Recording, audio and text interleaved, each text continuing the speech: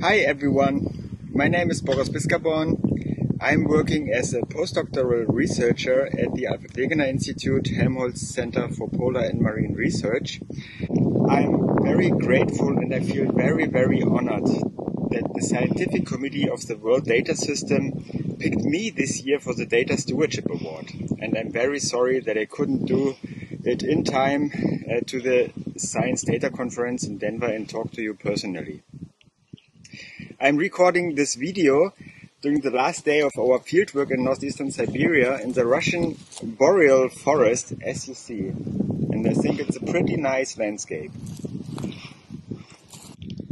What I'm doing here with my colleagues is the same all other researchers are doing most of their days. I'm collecting metadata and data in samples, which will be analyzed to gain more data.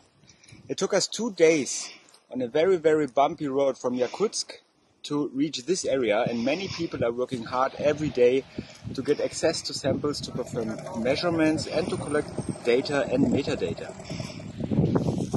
While spending so much effort to gain data, it is hard to imagine that reportedly in science most of data are lost after a few years.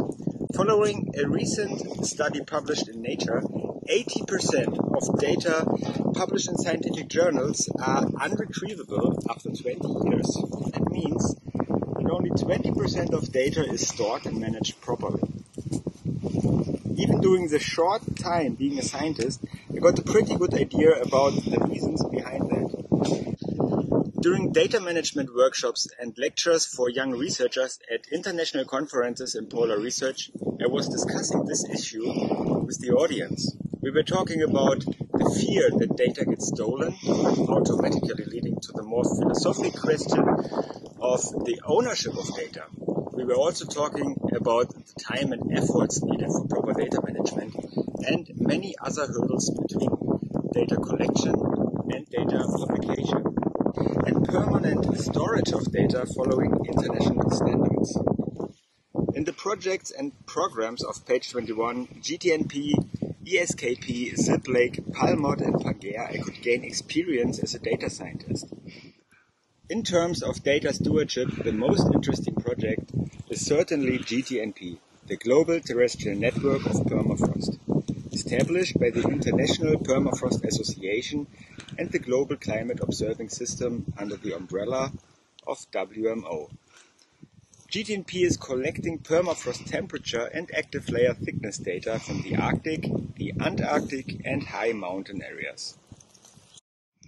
In times of recent global climate change, it is of utmost importance to monitor these essential climate variables in these highly sensitive areas because warming and thawing of permafrost is threatening millions of people living in the northern areas, causing damage to infrastructure and economy.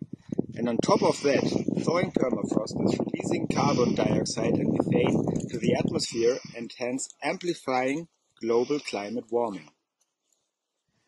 However, permafrost data measured by different nations and research teams have never been accessible and have never been standardized, which means that these important climate variables could not be implemented in the IPCC models.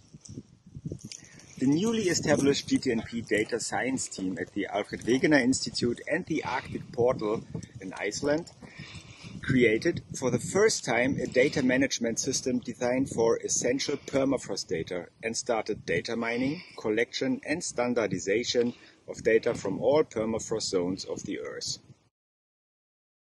Published papers on our methods and metadata statistics and performed several workshops on GTNP data management.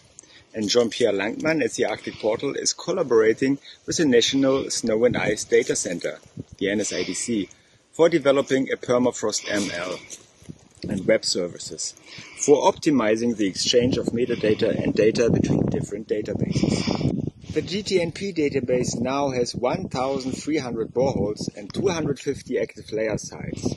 Data and metadata are following international standards and are quality controlled and automatically visualized on our interface, available at www.gtnpdatabase.org. For the first time, it is possible to calculate the permafrost temperature change on global scale, And I'm very happy that we managed to overcome the hurdles of international data management, data sharing, and funding.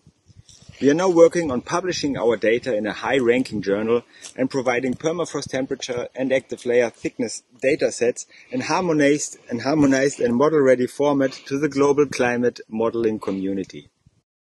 Thanks a lot to everybody listening to this talk. I'm more than grateful for the WDS Data Stewardship Award, and I will use this fantastic motivation to bring data management and science closer together. Again, best greetings from the Siberian forest. I think my colleagues really need me right now, and I wish you a nice and successful conference. Bye bye.